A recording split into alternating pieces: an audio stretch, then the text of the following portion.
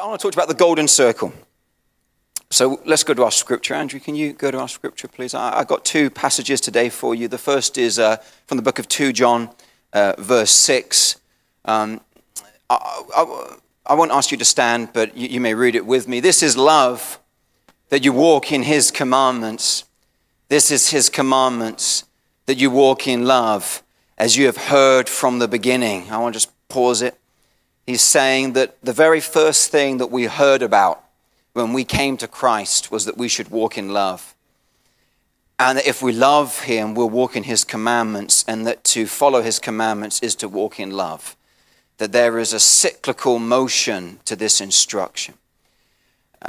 2 John is written by the Apostle John, and he was known for the disciple of love, and so he is now exhorting us and saying, I want you to remember love. The second passage, if you would, Andrew, is from Matthew. It's a famous one. You might know it. The righteous will answer him, saying, Lord, when did we see you hungry and feed you, and thirsty and give you drink? Sorry, I've skipped on. I'm reading the wrong bit. Sorry, I'm reading it from the screen. That's why. All right, start again. For I was hungry and you gave me food. I was thirsty and you gave me drink. I was a stranger and you welcomed me. I was naked and you clothed me. I was sick and you visited me.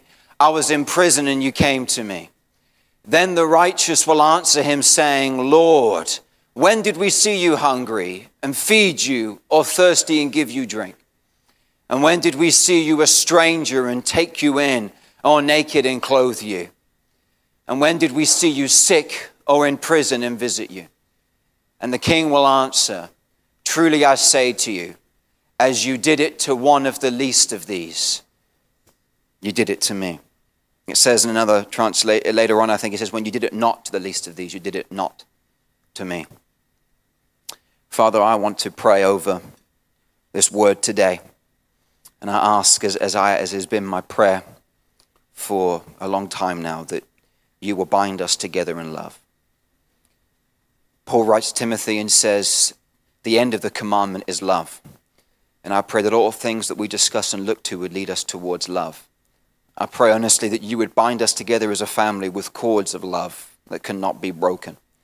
We know that a three-stranded cord is not easily broken, and we pray that you would not be the third, but the first strand that we are all united around. And we pray that every relationship, every person that relates to another individual, every relationship of two, which every church is built on, that you would be the primary thread that would twine those people and hold those people together.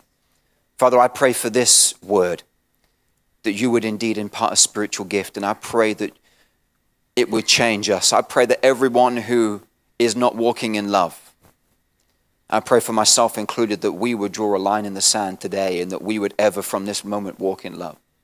Not according to my words, but according to the word. I pray, Father, that everything that I would say that would not be of you, that you would hide it behind the veil, and I pray that you would take my mouth as an empty vessel and use it to speak your encouragement to us at this time. In Jesus' mighty name we pray. Amen.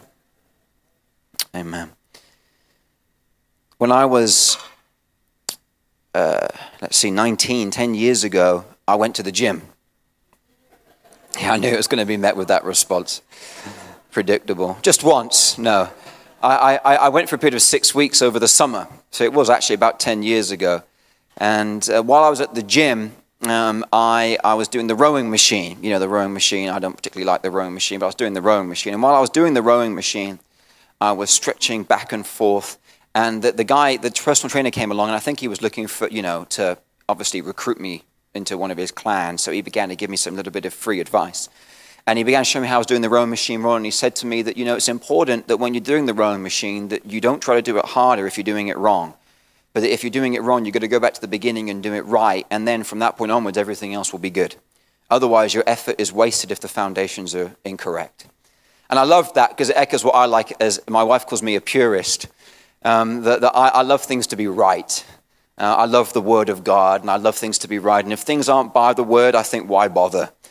Things are going to be stuffed up and wrong, and that's good. But there is a time when it gets a little bit too much. And John is exhorting us in his second epistle that the commandment will lead us to love. He's saying that if you love me, you'll obey my commandments, but to obey my commandments is to love. That one leads to the other. And that if you have only got part of that puzzle, you're missing something. I want to say that the golden circle, love, is a full circle. And I've been living a life of having a half circle, I think. Maybe you have too, where I loved the commandment, but I didn't love what the commandment was meant to be pointing me to. Many people, the most important thing to them is love. They will stand on this side of the stage. And everything's about love. If you're not preaching about love, then why are you preaching? They love words like justice, mercy, grace. They love worshiping. The word is important, but love is the principal thing. And this isn't wrong. This is good, but they love love. I want mercy. I like messages like the Father Heart of God. I like listening to Joseph Prince and Grace. I like God's love. And that governs me, and it's good. And you've got some people over here, called Scott, who like words like truth and righteousness. These guys like to worship. These guys like to pray.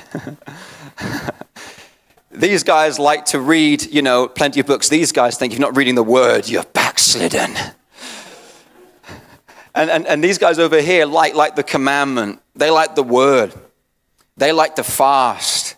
They like to press into the things of God. They like preachers like, Mark Driscoll, or, people who lived 100 years ago like Andrew Murray, and, maybe a bit of T.D. Jakes when he's really stirred up. They're over here. And neither of these is wrong unless you only have this. Because if I only have the word, but I don't have love, then I forget the whole point of what love was for. The word points me towards love. But if I'm over here and all I have is love, then I become such a freewheeler that I forget that my love is actually meant to teach me to obey Christ's commandments. He says, if you love me, obey my commandments. But it's love and obedience and love. They're the same thing. It would be hypocritical of me highly if I said I love my wife and yet I never did anything that she asked me to, and I didn't seek to please her and be caring to her. But if all I did was to seek to be nice to her, and I was like an automatron robot that did the washing up and did everything, but then didn't actually love her and pour out my love and romance her, then I would be a pretty bad husband too. I want both. We want this from our parents. We want the love, but we also want them to direct us. If you've got too much love and not enough truth, then you will not guide and direct and discipline. But if all you do is discipline and don't have love, then I'm going to fear you. I'm not going to love you. I'm not going to listen to you. So you get the point. We're meant to be a complete circle. And if I may say, I believe that but not only me, I think many of us at the river have been more in this camp than in the other camp. Because when you look at the word, you've got such a picture, and it's a strong picture, and it's good. When we look at our nation, many people don't value the word. But just because we value the word doesn't mean that we devalue everything else. It means that we value everything. We value everything altogether. And so I would like to perhaps venture to say that we as the river have been perhaps out of balance. We have stuck to the commandment, but we've not stuck to where the commandment leads us to. This has been me through and through, and I'll tell you I'll give you some of my, a glimpse into my life. When we get too much into the word and we have not love, love is the reason. Love is the direction. The word points us towards love. And let us remember that love is a person, and his name is God.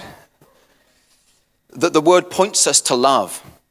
But when I'm in the word, but I am not moving towards love, then it becomes a rod. When I was at Bible school 10 years ago, I was at RBI. That was our old Bible school, the River Bible Institute. And I remember someone coming to me and saying, God, Scott, is it the word or is it love? And I was like, it's the word, it's the word, it's the word. And then one day I began to read about the fact that, the letter of the law kills. And I got so deflated, I thought, oh dear. You're taking away my golden calf. What am I going to do? The word directs us towards love. And when we have just the word, but we're not directed, all we do is we go round in circles in the word. And we begin to take scriptures and we begin to skew them and tweak them, and they begin to go out of direction because we're not moving to where the word should point us to go. Word with direction is great, but if the word has no direction, it's just the word, I begin to get lost. That's why we have so many varying doctrines in the body of Christ. Because they got so consumed in the word, going round and round in a circle, round and round over scriptures, that they're important, but they're not life or death. Listen, if someone's coming to church, they don't even know what Calvinism and Arminianism mean. They don't care about predestination. They care about me. And yet we're there going, which one is it? Which one is it? If you're a Calvinist, are you single destination or double destination? All the while, we're meant to be moving towards love. But we're stuck in these doctrines, and it's dangerous when you get so into the word and you become introspective. You're looking at your navel all the time. And as you begin to look into the word, you begin to look into the commandment, what I did was I began to value production and excellence and quality and, all the purest stuff that I like. But I forgot the fact the scriptures say things, like, well, Hannah said, this is all meant to point you towards love. So you love people. The lights are great, but they're about love. If the lights are for the lights, then what's the point? But I became so obsessed about the lights. If the lights were wrong, I got angry, baby. And then God began to minister to me, and I found a wonderful scripture in James chapter 1, verse 24. It says, the anger of man does not produce the righteousness of God. Oh, every time that I was angry to justify the word, every time that we are angry, but we think the word justifies our anger, it's because I'm passionate that I'm angry. It does not produce the righteousness of God. Jesus was meek. He said, learn of me, I'm gentle, tender in heart. If I had to read what I was reading this morning, I found myself in a familiar book, The Pages of Humility by Andrew Murray, searching my heart and saying, God, how can I preach on love if I feel I'm devoid? I'm desperately looking to, if we have not love, the Bible teaches us, then we have nothing. Love is not only a full circle, it is a all-encompassing circle. Sorry, Rob, I looked at my notes. Damn it. I'm not as good as him. I don't know how he does it. I've been freaking out all week. Got to get it memorized. Love is an all-encompassing circle. Jesus, when he was in the final week of his life, the Pharisees and Sadducees and scribes come to him and they test him as they'd been continually testing him in the life of his ministry. And they say to him, what is the most important commandment, teacher? And he says, the most important commandment is love the Lord your God. And the second is like it, love your neighbor. On this hangs the law and the prophets. And from that moment, no one questioned him. And I don't quite know why that is, but from that moment, no one questioned him. In other words, it was pretty powerful when he said it. If love is an all-encompassing circle, I would like to suggest to you that Jesus is saying, love God, love people, everything else hangs on this. In fact, maybe I could go as far as to say loving God means loving people and everything else hangs on this. That everything else that would be important to us is secondary to the question of love. And that's tough to chew on. When I go through my day and I wonder, have I taken time to love? It's tough to chew on when love, it can be difficult when you begin to say, I want to be all-encompassing in my love. We as Christians, Rob said in starting, and it's true, Jesus says, by this will men know you're my disciples, by your love for one another. The distinguishing factor of us is meant to be love. It was not a quality known to the Roman world, love. When you watch people kill each other for sport, love is a little bit lacking. And so their love for one another was completely countercultural. Now, of course, love is, we think that we love, but love still today is as countercultural as ever. Think about it. You can sleep with someone but not love them. Oh, now I love you. I've been with you for 10 years and I've slept with you and everything, but now I love you. I mean, how we've degraded the word love. This is the way we use love. This is the way that someone uses love. I love Upsy Daisy. I love you, Daddy. So wait, you love me like you love a fictional character? It probably loves the fictional character more, that's right, yeah. Sometimes Faye and I actually play with her. We go, Summer, who do you love more? Upsy Daisy or Daddy? The trick is you say the one that you wanted to say at last. So I often go, do you love Mummy or Daddy? Daddy? But then every now and then I say, do you love Mama or Daddy? And she goes, Mama. So yes, it almost works. Love is still countercultural as ever. We come out of a movie. Oh, I loved that movie. We get something new. Oh, I love it. Can't wait. I love it. And I love you, Jesus. I love you like I love all these ethereal material possessions that I don't care about. That really are throwawayable. So replaceable. Oh, I just love it. Just love it. I love this. Oh, I just love football. I love it. I love it. It's just so good. I love it. I feel great. And it's good. And then we go, and I love you, Jesus. Maybe put my hand up my pocket. You know? That love is so countercultural. But the biggest way that we as the church should embody love is the fact that our love is all-embracing. And I find that is perhaps the most countercultural way that we can talk about love. And I want to tell you that I don't possess that love. I want to be honest with you. Some years ago, we started Soup on a Run. Great people. They know about all-embracing love. We started welcoming, this is, I don't know, this is 8 years ago. We started welcoming homeless people on Sundays. We'd cook them a lunch after the service, and they'd all sit over here, or sometimes at the back, which was lovingly called Drunk's Corner, actually. And people would sneak in at the back. And it was great, because we actually really were beginning to actually do the work of the ministry. It was good. Praise God for it. But few people sat over there because there was an uncomfortable odor. And during that time, I really took pride in actually sitting with them, getting to know them. I still know many of their names, and I say hi to them, and I love on them, and that's good. But then the hypocrisy came when someone started coming recently, and oh my word, they stank, and I was saying, you've got to sit them somewhere where the visitors can't smell them. And I said that. That's not all-embracing love, is it? We as Christians don't have all-embracing love because we so ardently hate homosexuals. I'm not saying that we necessarily hate them, but Christians on the whole, if they don't hate them by their words, they certainly hate them by the fact that they just freak out.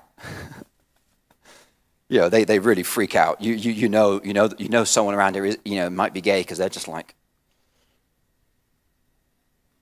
acting weird. You're like, you okay?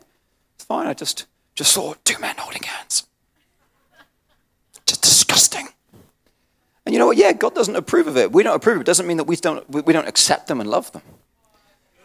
Doesn't mean that we shouldn't throw our arms around them and love them the same that we love the couple that come in who are sleeping together, but they're perfectly heterosexual. You know what I'm saying, right? All-embracing love is something that we've not embraced as a church many times because, it's very easy to not love the Christian that calls you a cult. Yeah, it was easy to not walk in love to the people that used to, that would say horrible things about the church when I was at college. And it was easy to call them just religious deadheads. That's not love. That's not all-embracing love. All-embracing love, it gathers everybody. All-embracing love, though, probably to the hardest degree, goes to the first prayer of the New Testament. You know what the first prayer of the New Testament is? The prayer for your enemies. Pray for those. Pray for your enemies. Pray for those who use you. That's all embracing love. When you love the person that wronged you and will never admit it, will never say sorry. And it's easy to, theoretically say, I would love Hitler. And then someone takes your stapler. And in fact, the other day, Andrew and I were talking, and I was just confessing my sins to him. I said, Scott, I'm so glad to hear you say this. I said, why? He said, well, some years ago, I heard you speak quite strongly, about some things. And I thought, I'm never going to confess my sin to you.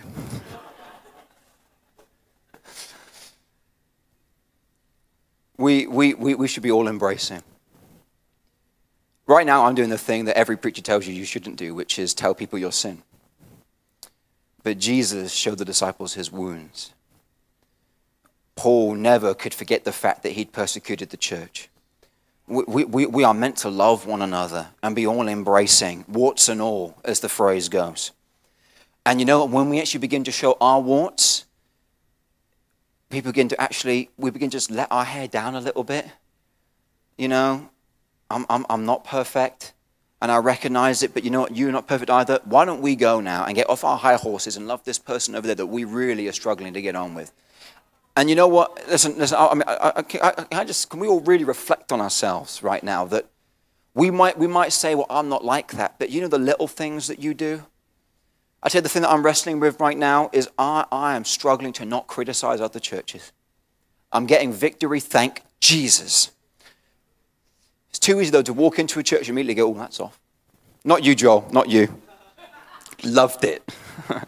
But, you know, you walk in somewhere and you're like, oh, wouldn't do that. Oh, we're a bit better than that. Oh, the usher didn't smile. You know. And you begin to, it's interesting, the Welsh outpouring that's going on right now, the founding pastor is called Richard Taylor, and he was in Toronto in January, and God put such conviction on him, the way that he was criticizing other ministries. No wonder then that now the Welsh outpouring has come. Do you think it could have come to someone who would have criticized other ministries? I've got a new motto for my life, which is just no prejudice against anybody. That's difficult when, you know, you're in the queue and there's one checkout person and the queue is long and there's someone else over there stacking shelves and you're thinking, please, would you just open another till, please? And when they finally do and you finally get to them, to love them and go, you know what, it's fine. And to not stand there and just going, like Muttley. It's an all-embracing love. And we'll find that actually our little thoughts on a day-to-day basis betray that more than the big things. Love God. Loving God means loving people. The third thing that this golden circle is, it's a full circle. It's an all-embracing circle. It's a complete circle. As in, as the song goes, you know, all you need is love. Well, all you need isn't love. You need to add stuff to it. The Bible's quite clear about it. But love is the primary thing to which everything else is added. Jesus says this, he says, love God, love people, on this hang the law and the prophets. The scribe replies to him and says, you've said it rightly, teacher, that to love God and to love your neighbor is better than all the offerings and sacrifices. That's what he says. In other words, he recognized that their entire religious life, everything they did that they believed was very important, there were something like, you know, was it 3,000, 5,000, 10,000 laws that they abided by, lots of laws. 4,000 years of their Jewish history, all the richness, all the rituals that they went through, the tabernacle, the temple, everything. She's looking right at me, sweetheart. My little girl, sorry. Sorry, that just melts your heart as a dad. Everything, he's saying, everything that they did was all of it added together, combined, was not as good as loving God and loving someone. Now, that is a pretty big thing. He's saying to us that everything in here hangs on whether we love or not. Everything hangs on whether we love or not. You may sing very much, you may dance, you may pray, you might know the word backwards. You might be the loudest person screaming, praise God, at the back of the room. You might have tears. You might have a massive library. You might do all wonderful works of religion. You might do all of those things, but if you don't love, you might give your life as a martyr to be burned. That's pretty big stuff. You might be able to move mountains, baby. You might be able to fathom all mysteries. In other words, if we go to you, you know all scripture and you know what it all means. You might be able to even, God bless you, understand Revelation. But if you don't love, it's zip, it's squat, it means nothing. Jesus says this, he says to one church in the book of Revelation, he says, I do not find your works pleasing to God. In other words, all of my religious activity is unpleasing to him unless I love. My word, that hits me. It slaps me because, you know what, I believe that everything else was wonderful and good and important and that I was loving by doing this. But he's saying love is your motivation. It drives you. It thrusts you forward. Everything else hangs on love. And I began to look at myself as a pastor in the mirror and I thought, oh my word, I'm a bad pastor. I'm a bad pastor. Don't try to tell me different. I am. I'm a bad pastor. I'm a recovering pastor, shall we say now. I'm a recovering pastor. It's very good if you don't lie to me. But if you don't love me, then your lack of lies will not make up for your lack of love. I need you to love me. The lights are wonderful. Man, I sweat blood over the screens and it all being perfect and it's all absolutely wonderful. But I tell you, take all of this away, the service is the same. And I tell you one thing for sure, those lights won't get off their hooks and come down and fast for you. You might preach well, you might pray well, but will you come and visit me when I'm unwell? I need love. The sermon's wonderful, but are you knocking on my door when you know I'm in crisis? Can you preach me to tithe? Yes, but can you reach me when it's tight? It's great that you teach me to give, but when I got nothing, will you come and give me and not say, well, are you tithing? Right now, I need love. My word. What have I been doing? What have I been doing? I was too busy helping people to help people. I was so busy getting all these little things right, all the little hooks, little hookies, that I forgot the very thing the hooks were made for.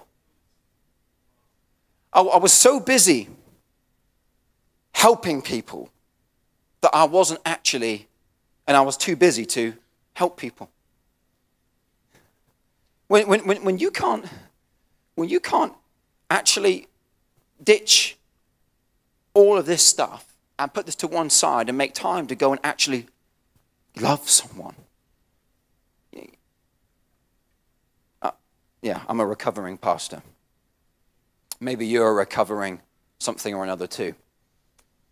Love, as we know, is patient and kind, does not envy, does not boast, it is not proud, it is not self-seeking, does not hold a record of wrongs.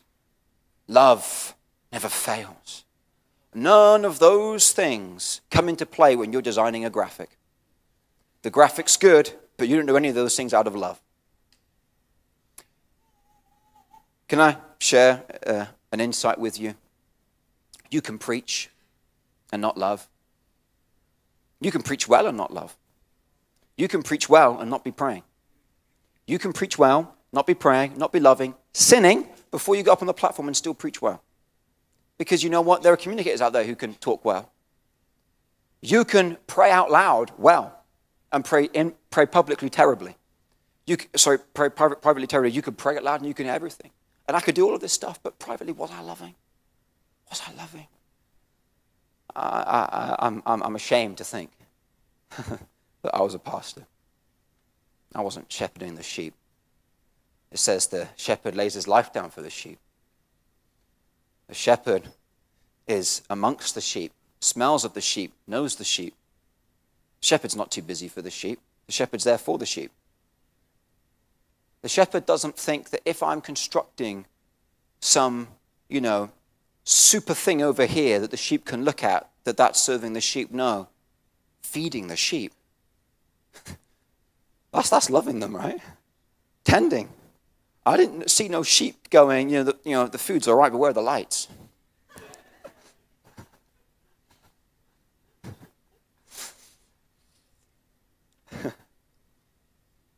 The golden circle, love, is a visible circle. This circle should be visible. Jesus says, by this will men know that you're my disciples, by your love for one another. In other words, it was visible. I could look at the disciples and I could tell they loved each other. How could I tell they loved each other? By the way they talked to each other, by the way they served each other, by the way they went out of their way for each other, by the way that they loved them like they loved themselves, by the way they loved them like they loved God. Oh, hang on a second, doesn't it say, if you don't love your brother who you can see, how can you love God who you can't see? Love's visible. I'm so tired of us being consumed with the invisible love. I'm praying for you. Yeah, right, you're sleeping for me. Yeah, good one, thanks. It's true. What is that about? pray, if you love me and I'm sick, you're not gonna pray for me in your little prayer den. You're gonna fast. You're gonna come and find me. You're gonna kneel down with me. You're gonna get by my bed. You're gonna get on your knees. You're gonna get out the oil and you're gonna pray. That's what the pastor should do. That's what the brothers and sisters should do for each other. It means that if you got nothing, you should come and bring me the stuff that you need. I'll bring it to you. James says, listen, true religion is this: visiting the orphan and the widow. I didn't say anything in there about all the things that we think true religion is. He says, if you say to your brother, you know what, you don't have a coat, but you know, God bless you, keep on trusting, brother, in faith, and God will bring you the coat, and then you don't give him the coat, your faith that works is dead. So love is visible. Jesus says this. He says, when was I sick? When was I poor? When was I thirsty? When was I hungry? He's looking for visible love. You fed me. You gave me water. You gave me clothes. You came and visited me.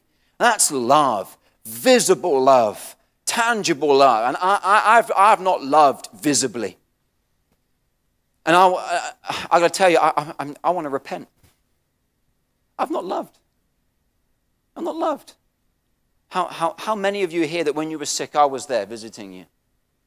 How many of you here when you were poor and you had no money that I was there with you? How many of you here was I crying with you? Few, maybe none. Thanks, Nigel, for the break the ice there. It's helpful. You know what I mean?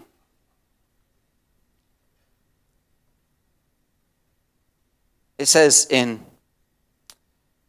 Timothy, it says that, you know, your leaders, you want them to be people that are hospitable. It says in Titus that they should be hospitable even to strangers. In other words, when someone arrives at the church and they need some shelter for the night, you don't pawn them off to someone else. The pastor's meant to be the first person who says, hey, come around my house.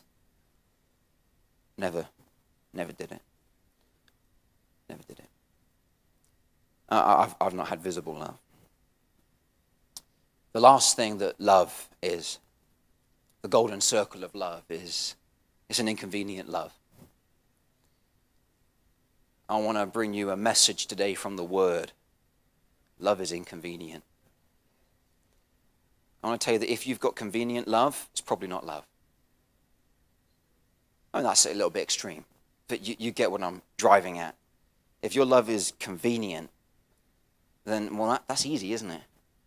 In 1 John, he writes and he says, it's easy for you to have someone come and you say, hey, all's going to be well, don't worry about it. And Jesus says it too. And then, but when they're just, you know, they're friends, because even the tax collectors, he says, do that. But when an enemy comes to you, when an inconvenience comes to you, will you love? Recently, and I brag about it, but it's nothing to brag on because it's the first thing I've had to brag on for years.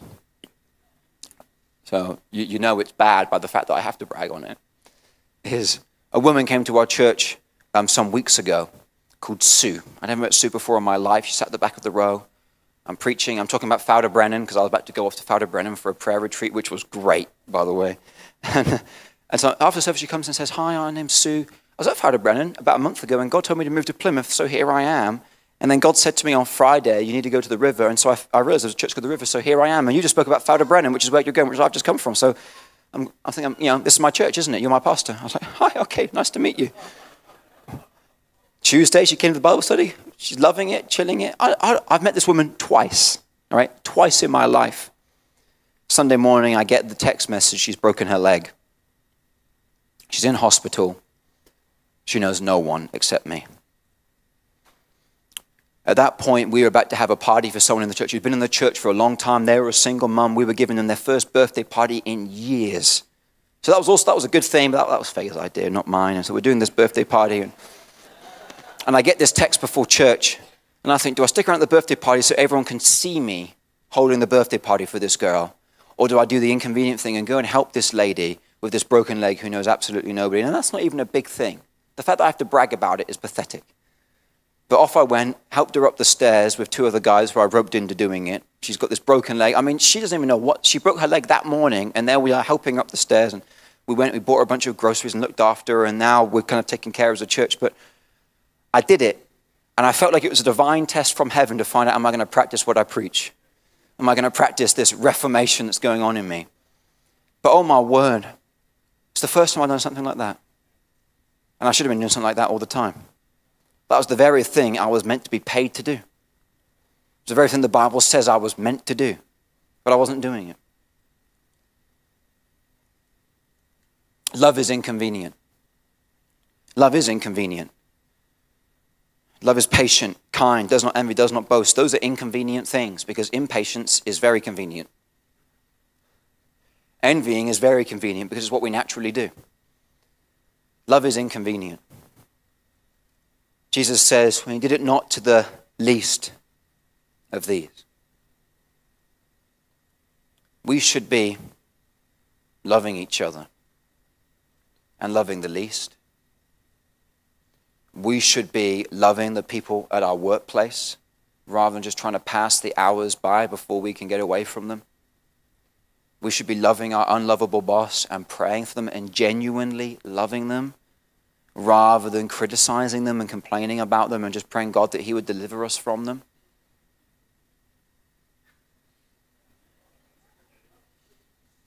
1 Peter says, if you suffer for righteousness, that's good.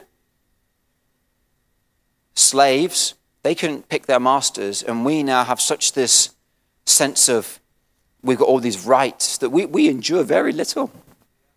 And you find out if you really love when you begin to endure some. Will I love? Will I allow people to speak into my life when it hurts?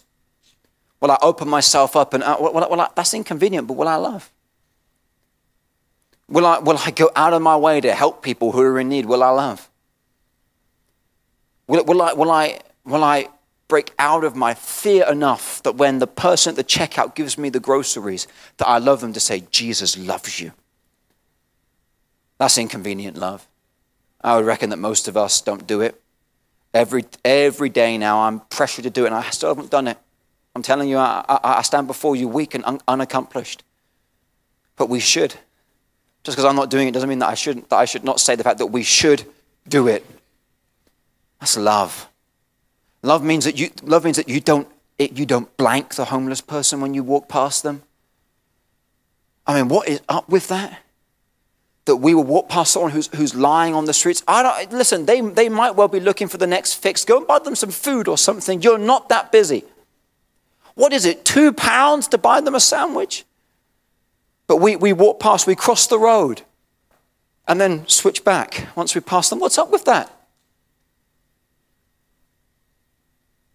It's inconvenient, but we should love the least of these.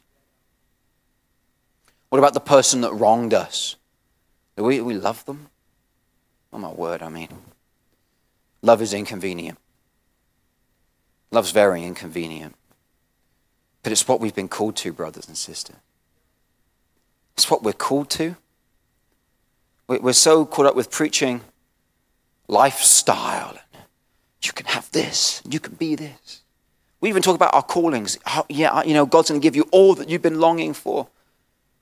We've got this kind of career, celebrity status in church, and we're all the blessings. Yeah.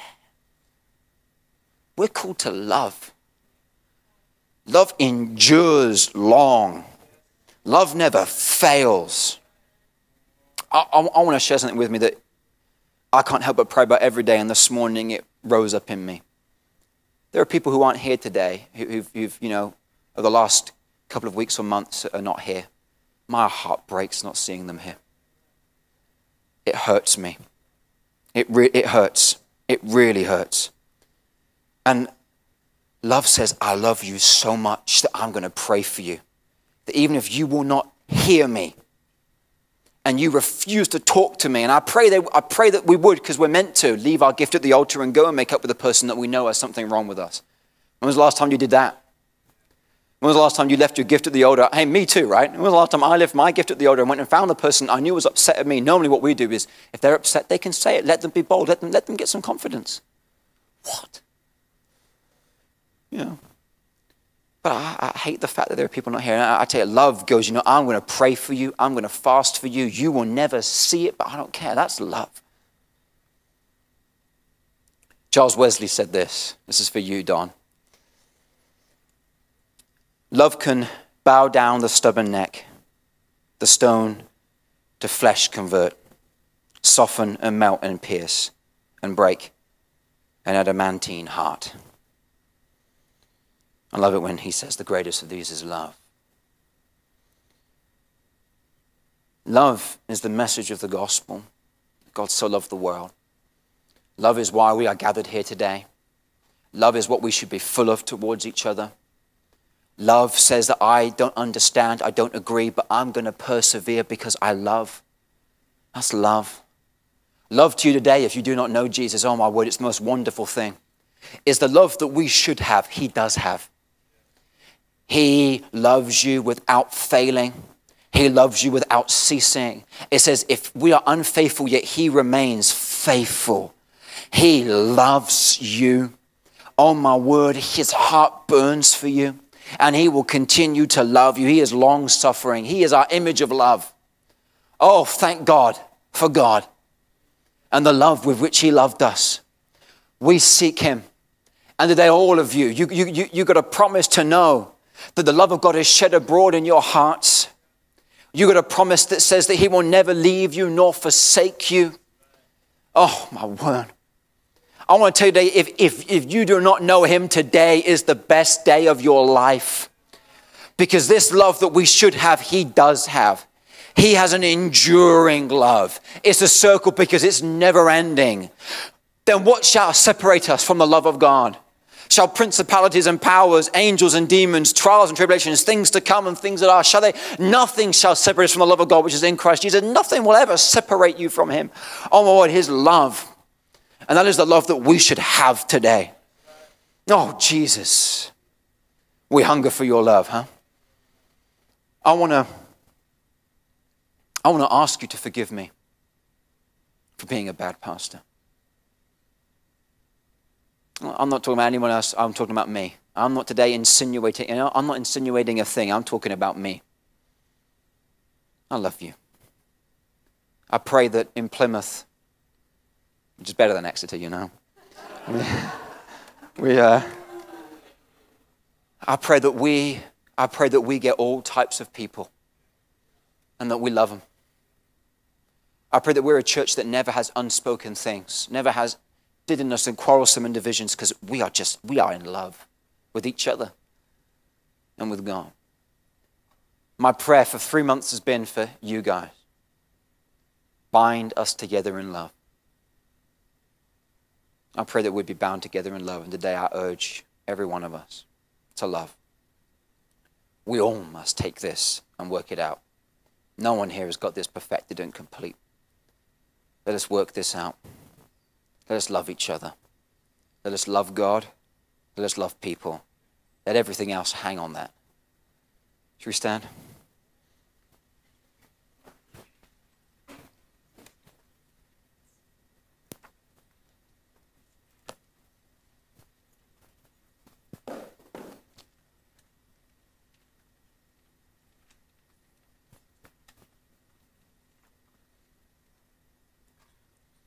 We have a big picture as a church. You're thinking, what's the vision? The vision is go into all the world and preach the gospel, and make disciples of all the nations. There we go. It's already in the Bible. No need for a fresh one. And this is our vision as believers. And we all love the big picture. But you know what the big picture is made up of? Lots of tiny pictures. You're right, Nigel. That's it. Lots of small pictures. And there are so many cool churches out there that we want to emulate and we want to be like because you want their fruit. Sure you do. You want to reach what they're reaching. But you forget that their big picture is made up of lots of small pictures. And never must we be too focused on the big picture that we forget about the small picture. If you have no small picture, you will never have big picture. You just got hot air. Let us all pursue the little picture. Every day asking yourself, I'm pursuing the little picture. I'm pursuing the little acts of love, the real love, the inconvenient love, the all-embracing love, the completeness of love, the fullness of love. I'm seeking that every day. Make it your prayer when you wake up. Say, God, today fill me with your love and may I exude love. I want you to go home. I'm doing it every day. I'm searching my heart. I want you to go home and write down a list of people you've got to make right with. Write down a list of where you have not been loving. Write down a list of the things that you have not forgiven. Find those that you know have something against you. Let's sort it out. Let's get it right. Else we will never reach others if we can't love each other.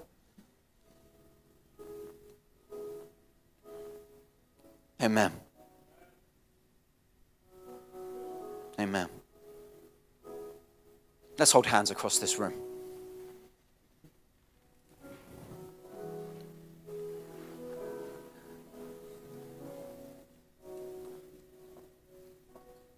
Can we sing, I love you, Jesus, I will always love you now and forever, I belong for you?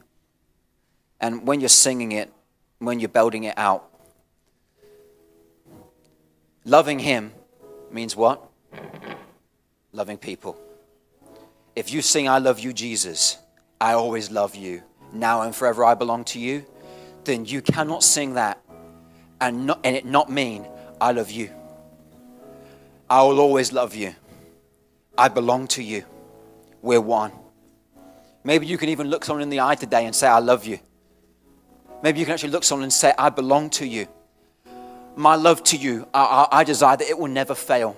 If you're sick, I'm there, I'm praying. If you're needy, I'm there. If you're rejoicing, I'm rejoicing. If you're crying, I'm crying with you. If you're celebrating, I will celebrate with you. I will not be envy. I will not be impatient. I will be kind.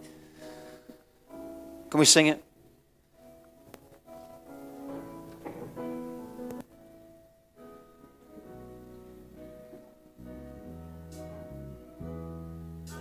I love you, Jesus. I'll always love you now and forever. I belong to you. I love you.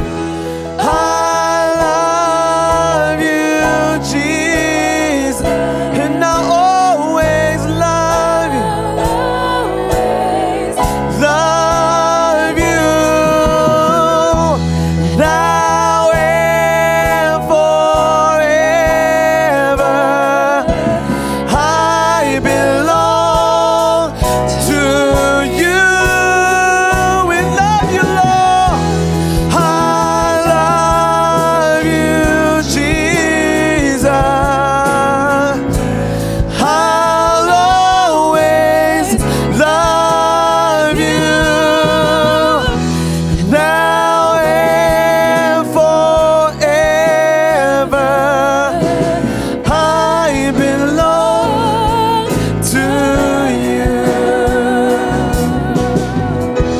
I love you, Jesus.